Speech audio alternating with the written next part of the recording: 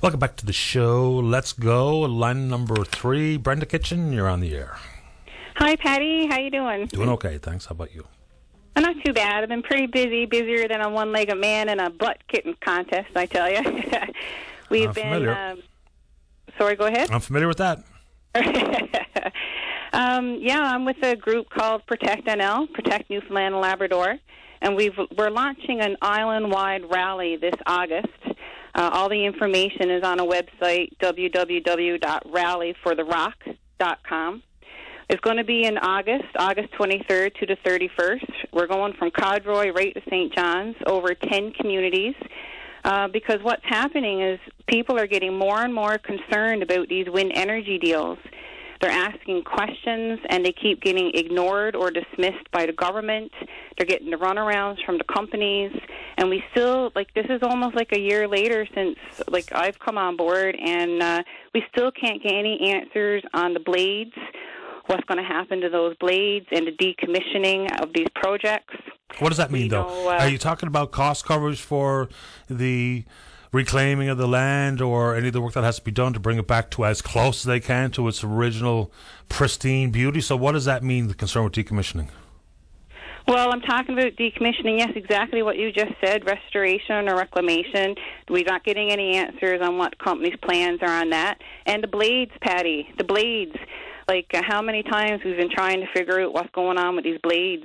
And now we know of at least 6 companies coming to the areas.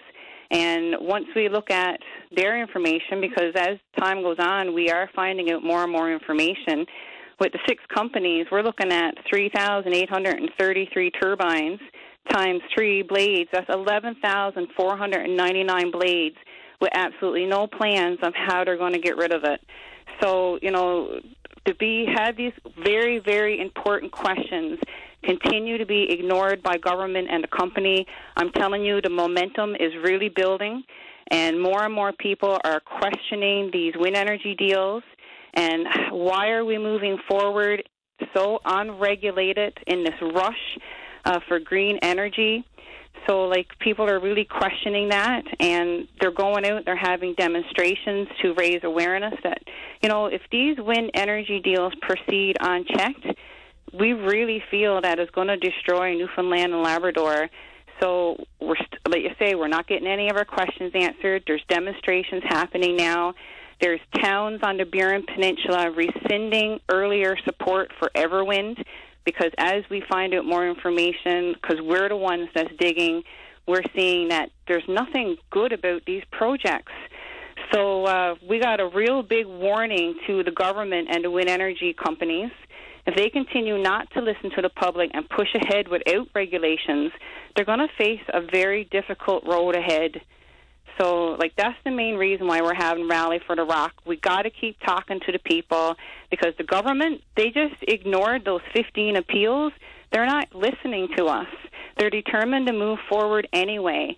They're not leaders in green energy. They need to be looking around the country at the people who are leaders and learn from them and learn from their renewable energy legislation. That's the other thing. We're going to be carrying around a provincial petition, and we're going to need thousands of signatures to influence government, force the hand of government to have legislation in place before proceeding with these projects. Let's dig into a couple of things one by one.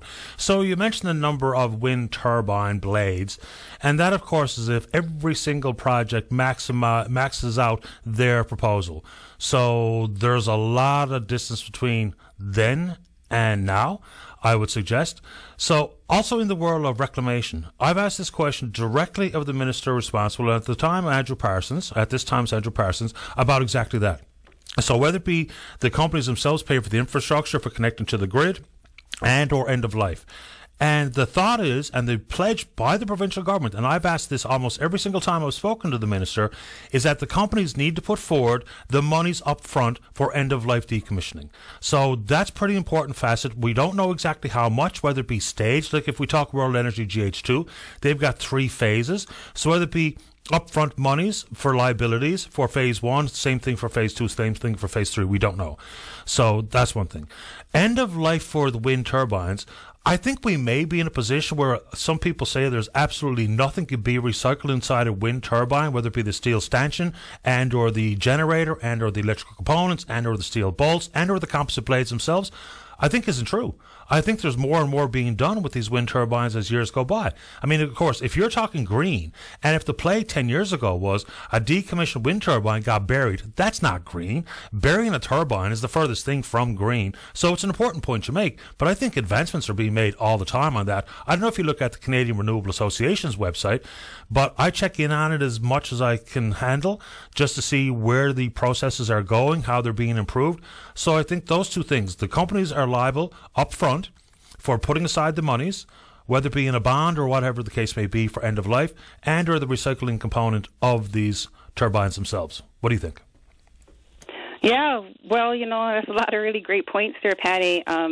If Minister Parsons is saying the company is going to be asked for money up front for decommissioning, I would love to see that in writing, because quite frankly, I don't trust what these people are saying anymore, because it seems like they're just saying whatever they think we need to hear without any substance to it. So I'm so happy that you keep bringing that up, and I'd like to push Minister Parsons just a little bit farther, and let's get something legal and in writing that the companies have to abide by.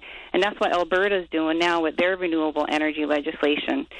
You mentioned about the blades, and, you know, yes, this is only if this is I guess this is the best case scenario for the companies, because if they move forward, that's all the turbines that they'll have. But despite the fact that there could be a time gap between now and when these companies start, that is the time that we need to address. Look, if the blades are recyclable, great, recycle them. Where are they going to get recycled to? And two, if the blades aren't recyclable, they're not going in the ground here in Newfoundland and Labrador. So what are you going to do with them? We have the power and the authority and the ability to mandate these companies, if they're not recyclable, to take them out of Newfoundland.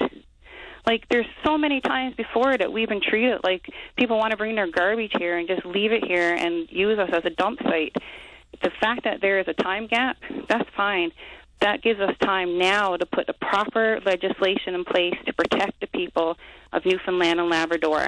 Sure. These companies are going to be trying to make the most money they can. Often recycling is very expensive.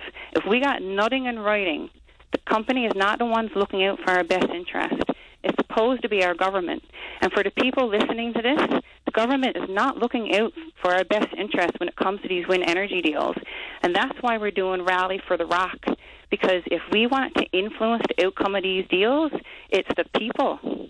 It's the people that's going to have to come together and sign this petition. We need 10,000 or more signatures, because the government seems to be determined to just push ahead anyway without the right legislation in place to protect us. No one can argue against your concept of needing things in writing, because this is a contractual arrangement. At this moment in time, being released from an environmental assessment is straight up baby steps. Whether or not the actual business model is going to work for the traditional lender is yet to be understood. I mean, we've only heard of some very minimal investment dollars coming into the proponents here in this province. I know everyone is moving forward pretty quickly in Nova Scotia, but getting things in writing, of course, whether it be about end of life, whether it be about money for reclamation, whether it be about access to water, the leased land, because I think there's some confusion there too.